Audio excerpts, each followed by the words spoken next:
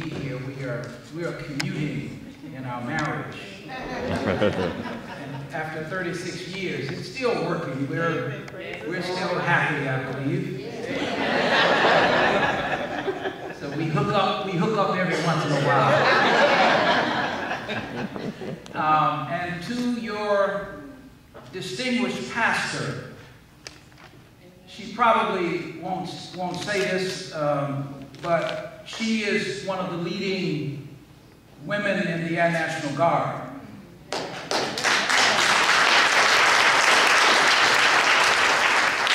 I said to her, "You're probably the senior ranking female," but she said, "I don't think so, but we're going to check the record." I think she's probably one of the 2 senior ranking females in the Air National Guard, which is no small feat. To your coordinators or chairpersons, Corporal Gant and Corporal Jackson and Captain Gant, who he emailed me the other night asking about today's sermon, and I said to him, "I'll get back to you Friday. I've got to travel." And then I decided that night to go ahead and respond to him. He seemed like somebody who needed a response to not delay. He wears a star as well. So, and to my niece and nephew by marriage, but we get rid of that by marriage stuff. We just say our niece and nephew, who Mr. Anthony Robinson and Montrose Robinson, he is a retired lieutenant colonel in the United States Army. And she is still currently serving. She is now on the staff of Bowie State as a recruiter. So if any of you are looking for scholarships in the Army ROTC, she can hook you up. To this lovely youth choir.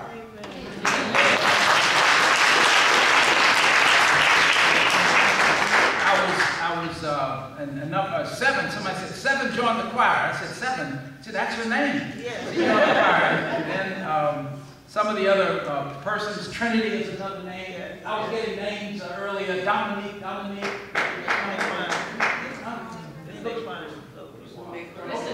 Christopher. Okay, I was getting names this morning when they were talking. But it is my honor to be here with you.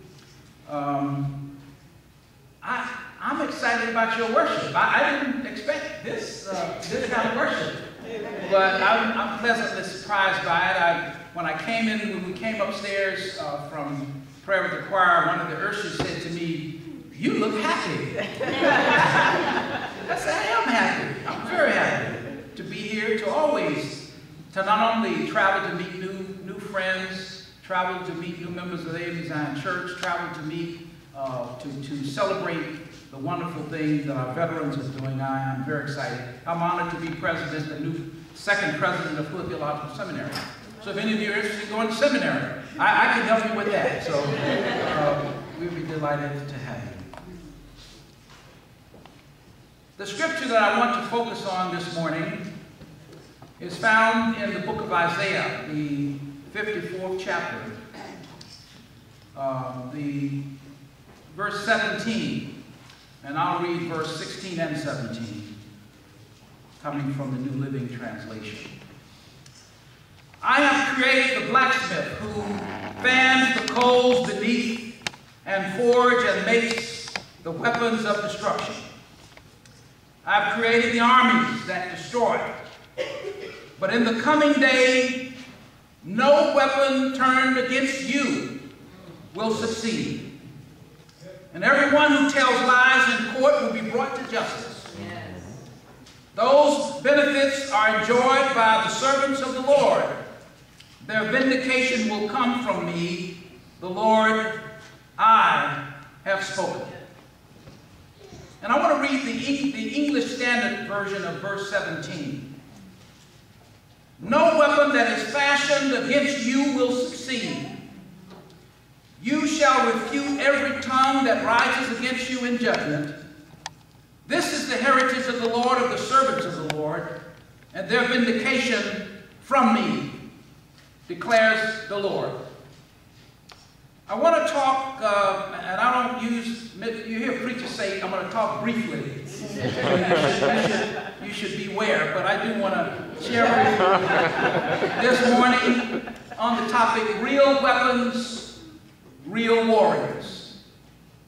Real weapons and real warriors. Let us pray. Oh God, thank you for the privilege of safe travel. Thank you for the privilege of a welcoming congregation who is eager to hear your word. Let us not waste this moment, Lord. Teach us, guide us, hold us up, strengthen us, guide us, and send us on our way to carry out your mission. Amen. Amen. As I said earlier, I applaud your distinguished pastor and give thanks to her for this generous invitation. One of the proudest of my moments in the Air Force and the Air National Guard service was that when I arrived in the Air National Guard a number of years ago, there were only 2 female chaplains, and there were only a handful of African Americans in that group. And by the grace of God, when I left in 2006, we had 15 women and 25 African Americans. And I'm honored to say that I had a small part in helping make that a reality.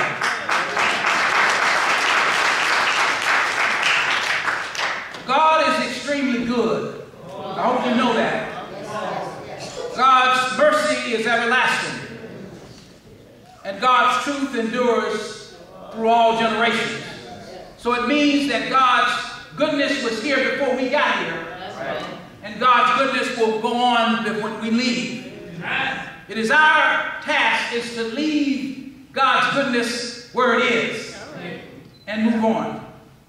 I'm happy today to share in this word as you honor our distinguished veterans and you celebrate them, those who served honorably and with distinction. And it is my privilege to be here to share and to affirm that. I'm also here to tell you that we are in a battle, if you don't know. As Christians, we are in a daily battle. You should wake up in the morning knowing that you, and one of your scriptures that you read, talked about putting on the whole armor of God. So you should rise up in the morning as you brush your teeth and eat your breakfast and put on your clothes. Imagine that you're putting on war gear. Because we are in a battle. It is a battle against of right versus wrong. It is a battle of love versus hate. It is a battle of justice versus injustice. It is a battle of darkness versus light. It is a battle of peace versus violence. Those of you who've spent any time reading and digesting the Word of God, and know that it is filled with episodes and examples of where war occurred. You see, you can't read your Bible and not know that war is something that happens all the time. There are battles and there are warriors. Read it from the Bible, from the start, even from the Garden of Eden to Revelations. It is a battle. It is a struggle. In fact, most of the journeys of faith reflect ordinary human beings who battle with the forces of evil with the best of their heart, with the best of their soul, with the best of their mind, and ultimately with the aid of spiritual power and divine authority. Amen. It is a battle for allegiance. And when I say allegiance, it means we have to do battle with what we are going to love. Who are we going to love? What's going to occupy our souls, our hearts? What do we worship? That is a battle. Where we worship, that becomes a battle. How we avoid the hells on earth. And how do we work to foster the coming of the kingdom of God? We won't answer all those questions here this morning, but I want you to know that there are real weapons and there are real warriors. Amen. You heard in the earlier video that we saw of believing. And I imagine that many of you have quoted the scripture that I used this morning. You've heard it quoted. You've heard it sung about. But I wonder if you, in fact, believe it. Do you believe that scripture that says, no weapon, no weapon, not one that is formed against you shall prosper, shall succeed? Do you wake up in the morning with that prayer or with that thought that there is nothing that's going to happen today that is going to overcome me? I wake up in the morning, I know there's work to do, there's people to meet, faculty to deal with, but I wake up knowing that there is nothing that's going to happen that day that is going to overcome me. Nothing, zilch, not no weapon. Doesn't mean that they're not going to come at you, but ultimately they're not going to succeed. That's right. So you heard that true war story that was shared with you about the hellfighters. After all, Christ said to Peter in Matthew 16:8, upon this rock I will build my church, and the gates of hell shall not prevail against it. You see, Peter was the original hellfighter. And on this Veterans Day Sunday, I want to challenge all of you to consider the question, is my faith worth fighting for? Is your faith, do you have the kind of faith that can do battle in the world? We know that our airmen, our soldiers, our sailors, our merchant marines, our airwomen, our marines, our Coast Guard fought and thought the United States was worth fighting for. But the Harlem Hellfighters, I want to talk a little bit about the Harlem Hellfighters and compare them a little bit to what we do in our faith. This predominantly black 306th Infantry Regiment spent more time in continuous combat, 191 days, than any other American regiment in war, and never had a man captured by the enemy. They fought heroically and suffered tremendous casualties. Yet they were unknown by the majority of Americans back home. Let's see for a moment, as Christians who are observing Veterans Day in 2014, what we can learn from these Harlem Hell Fighters, these real Hell Fighters, as they were named. First of all, they had to join the French army to prove their value as Americans. Now that is amazing. You have to leave home and go somewhere else to prove your worth. There's a lesson there for us people of faith. You may not always be appreciated for your worth, but you must trust that whatever you do, wherever you go, that the righteous will not be forsaken. That's right. And that you must trust that what God has placed in your heart will come to pass. Amen. So when you're catching a little hell at work or at school, trust that God will see you through it. The second thing that the Harlem Hellfighters teach us, that they began as a provisional New York and National Guard regiment. And where did they train? They trained in the streets. They didn't even have a place to train. It took a crisis to make them official. In 1916, the New York and National Guard was deployed to Texas to address a threat by the Mexican revolutionary Pancho Villa. You know, you probably all heard about Pancho Villa.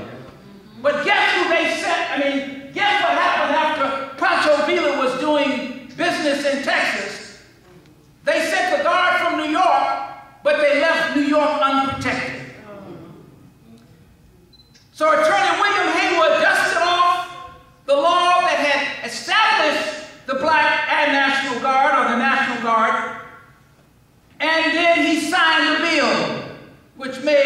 the regiment reel. The lesson there is that as the soldiers of the cross, that's what we are as people of faith. We are soldiers of the cross.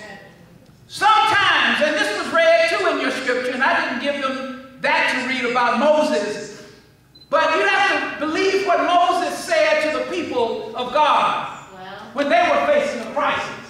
Moses said, "Stand still and see the salvation of the Lord."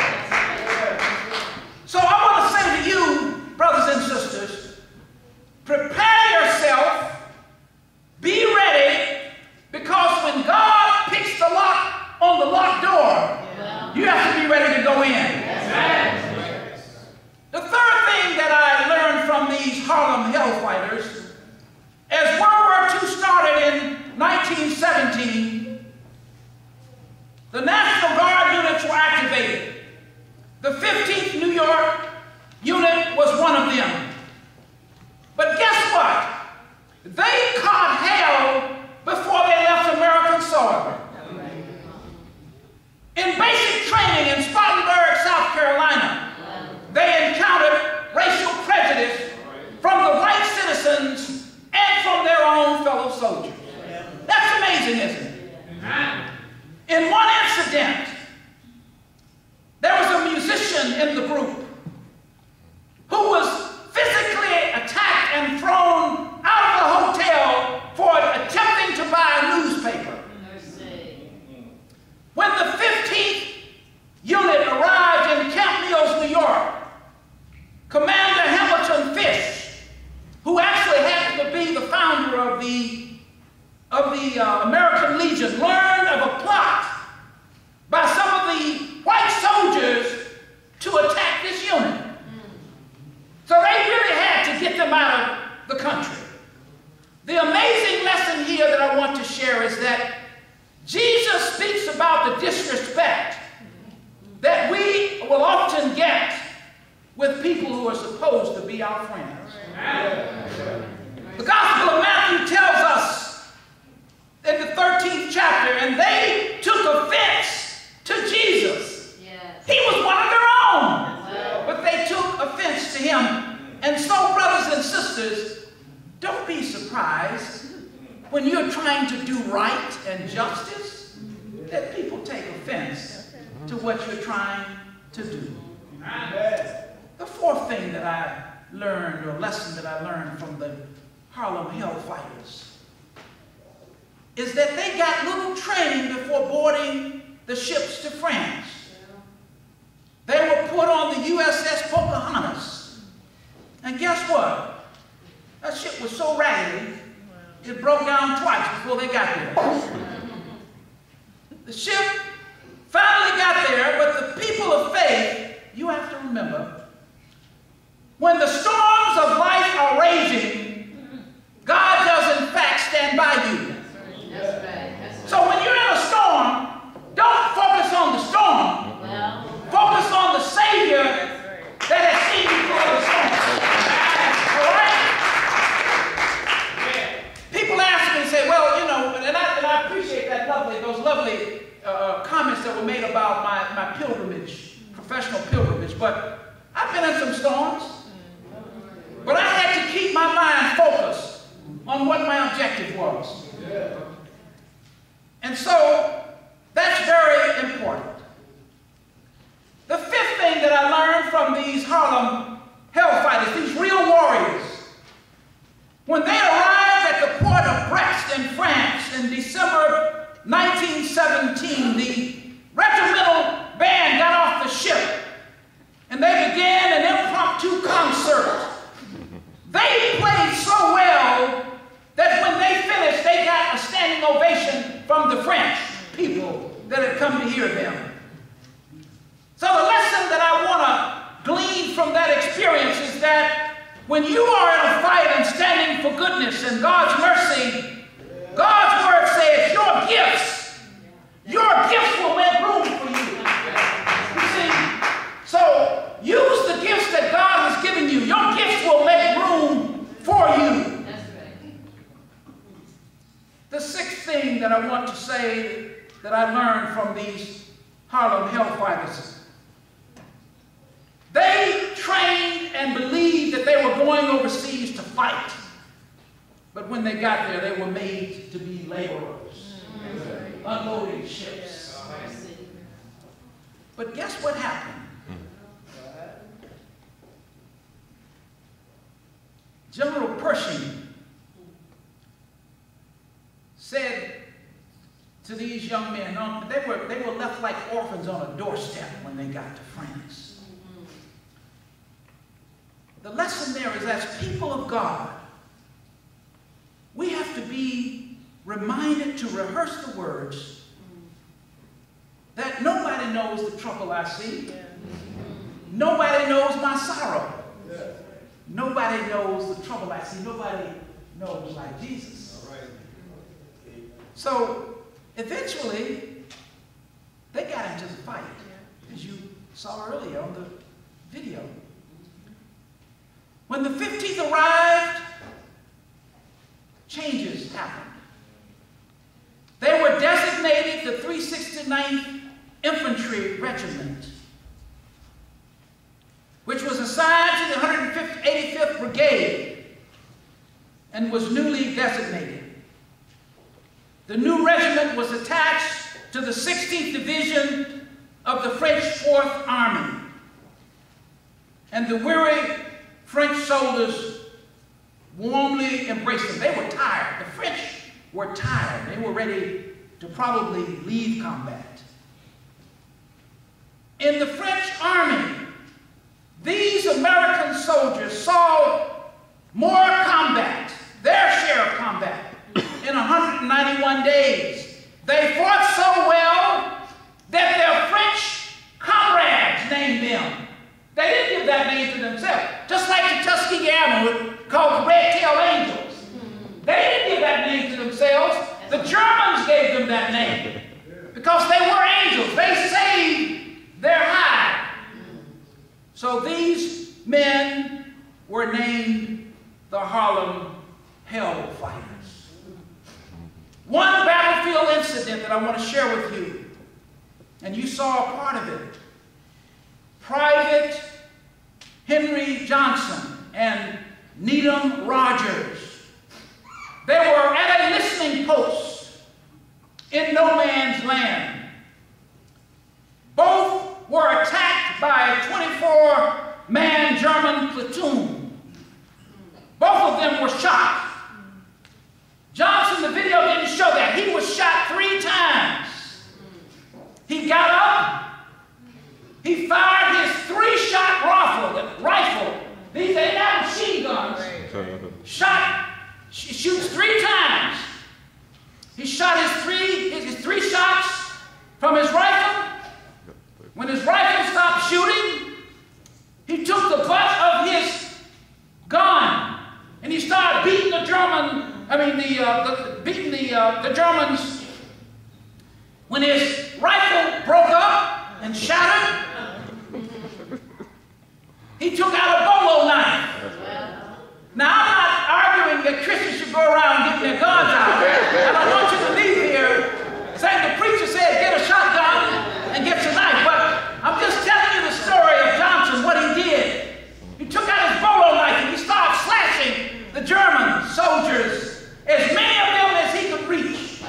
And I imagine after a little while, there were 24 of them from the start. After he took down so many, the rest of them said, this brother must be crazy. And they took off. And they ran. When they realized they could not subdue him. You imagine? Being shot 3 times? Out of your weapon, you're using your hand and your knife, and you're still fighting. He says to me, and then what he did in the end, when the Germans took off running, he threw the grenades that he had. For all of this, initially, he was not recognized by the United States military. But the French recognized him. They gave him the cross of Julia for his bravery. The black community here back in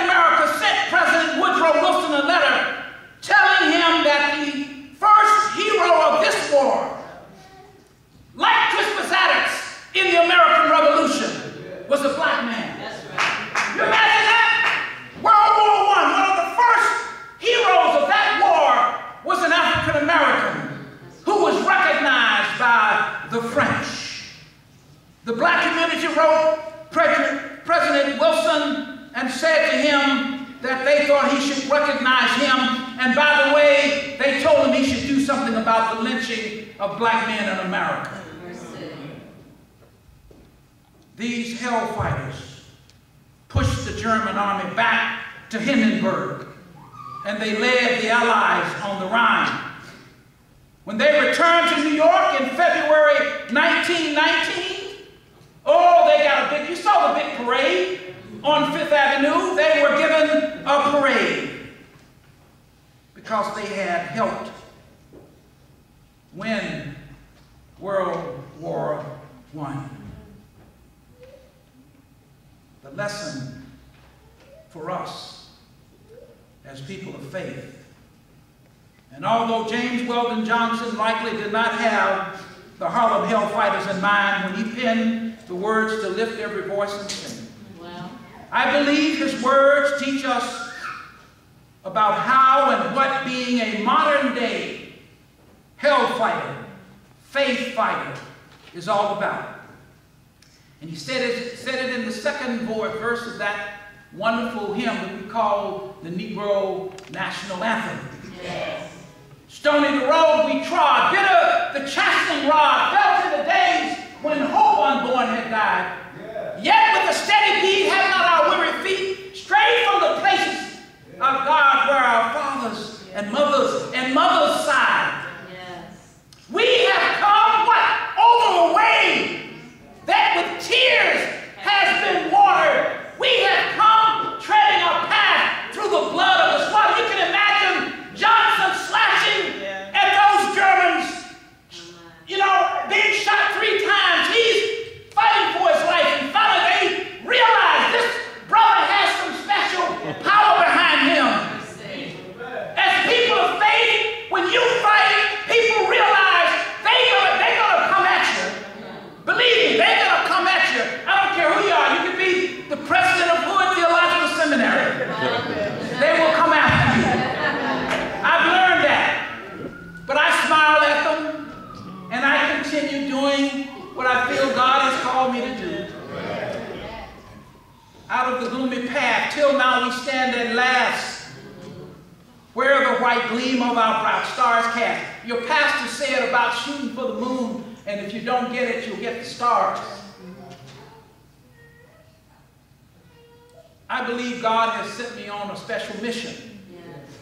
And I don't feel no ways tired. Brothers and sisters, I close. Hell is real. Hell is real. Spiritual warfare is real. Amen. But God, if you don't remember anything else about hell fighting, remember that God has a chief warrior. It's not me. It's not Pastor. That's right. It's not Captain Gant. God has a chief warrior. His name is Jesus. Yeah. And I hope you will join him in this army. Yes. This wonderful army. It's a volunteer army. You know, Jesus said, whosoever will. Yes, you know, that's a volunteer army. Right. It's an army that you join. And Jesus says, it doesn't mean you're not going to have to do battle, but it means that when you do battle, he'll see you through safely. Amen. And securely. Amen. Real warriors, real fighters. There may be someone here today, and I'm going to let your pastor open the doors of the church, but I just came by to tell you that Christ came that we might have life and might have it more abundantly. But Christ also gave us some real weapons. That's right. The weapon of faith is probably one of the most potent weapons that the world has ever seen. And I commend that weapon to you today, the weapon of faith, weapon of love, the weapon of justice, the weapon of peace. That God will go with you, not just today, but forever. And so when you put on your spiritual uniform every day, hopefully you put it on. You don't leave home without it. You remember that Christ is the #1 warrior. You see, what did God say? Vengeance is mine. When he says, I'll fight your battles. Yes. We have to learn it. God bless you and strengthen you.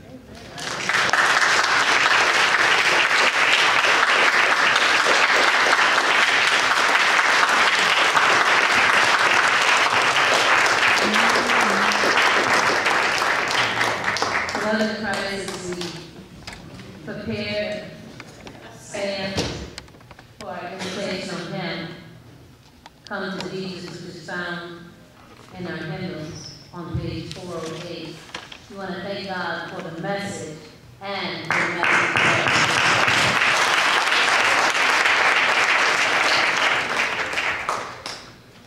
Truly, many of us are going through some spiritual warfare. And if you haven't accepted Jesus as your Lord and Savior, then you really aren't armed and dangerous. When you accept Jesus, you have the strongholds that can tear down. You have the ability to tear down those strongholds that come up against you. You are armed, and you can overcome every obstacle. Let us pray. Eternal and all-wise God, we thank you for the word that's been deposited in our spirit today, that our faith is worth fighting for. We thank you, God, for the word of God, through the man of God, that reminds us that we are in a spiritual battle. But you said that we can cast our cares on you because you care much for us. We first must cast our concerns on you and accept you as our Lord and Savior. So our invitation is first for salvation. There may be someone here today and have not accepted you as their Lord and Savior. And so they're not covered, dear God. They can't put on the full armor of God because they have not accepted you. Secondly, our invitation is for rededication. Maybe someone has accepted you as a child, but has found themselves lost in a battlefield without any covering. Now they want to rededicate themselves back. And we pray, God, some man, some woman, some boy, some child will come and ask, what must I do to rededicate myself to you? And the third appeal is for intercession. You may have a brother, a sister, a mother, a father who is standing in the need of prayer. And as you stand in the gap for them, interceding on their behalf, that God will keep them in perfect peace. We thank you, Heavenly Father, for your word. Now, God, we pray that you will do the increase. In Jesus' name we pray. Amen. Amen. The doors of the church are open as we stand to our feet. Our invitational hymn, Come to Jesus. Come to Jesus. Just now. Won't you come? Thank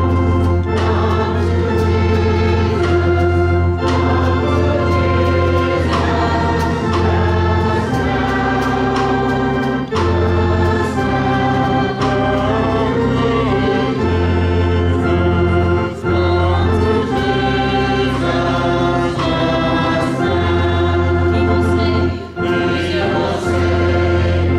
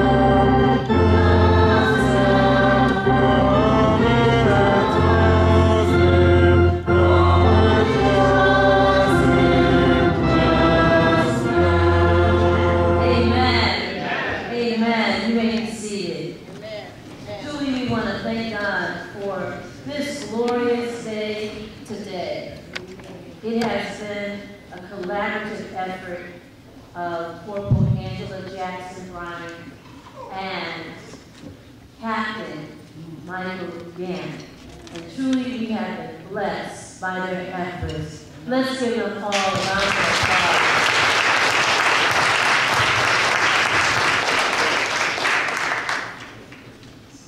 It's so good to see all of our armed forces here today, and had opportunity to see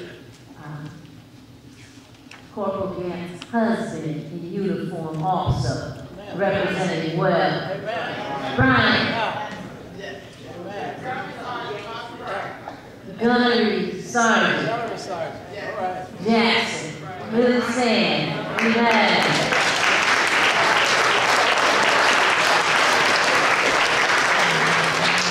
Representing well. Those armed forces represent well.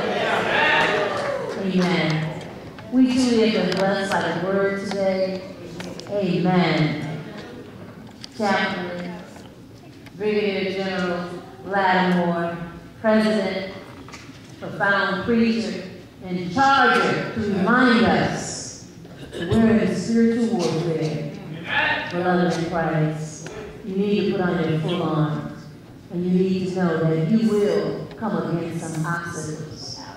Either you may find yourself going into a storm, in the middle of a storm, or coming out. So are you completely covered? And truly, we were blessed in song by Sister Erin Gant. Amen.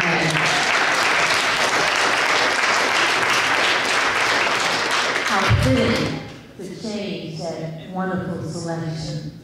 We've truly been blessed. And I will not further delay our departure.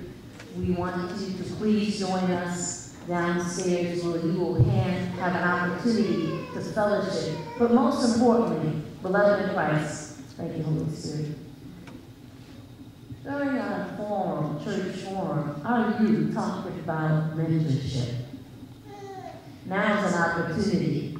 Get the phone numbers, get the contact. For many of these persons around, you've never seen them in uniform. And we never know what we're doing outside these four walls. But we have some outstanding people doing some outstanding things to build this country for your freedoms, for your liberties, and for God. So make sure you shake your hand, our generals, this one side here, and make sure you get their contact information so that they can help you chart your path. They can share with you how they had to overcome the obstacles. And we have not finished. We're still on the battlefield. Let's give our youth choir another round of applause.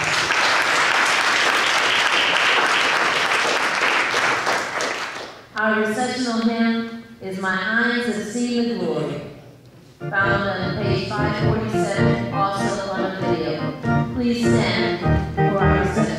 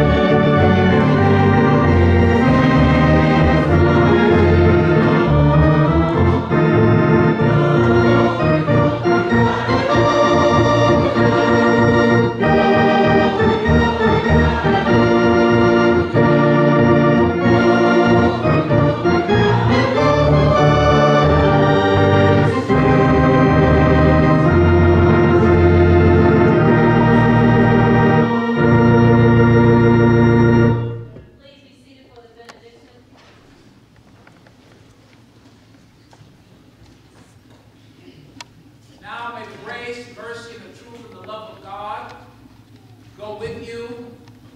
May you wake up in the morning knowing that you're covered with the whole armor, that you are preparing for battle, and that Christ, the general of the world, goes before you, now and forevermore. Amen.